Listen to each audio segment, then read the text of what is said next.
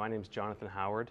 11 years ago, I ran across Canada in support of autism from St. John's, Newfoundland to Victoria, BC.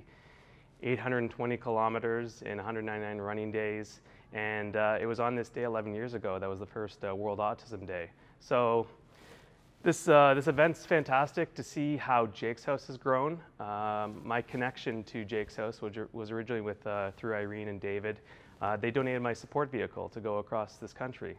So it was that little action that the theme tonight is give a little bit. They gave a little bit what they could do for me, and I'm here to pay it back, and I'm here to support this cause.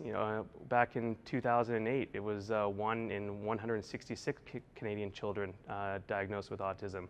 That number now is 1 in 66. Everyone can give a little bit.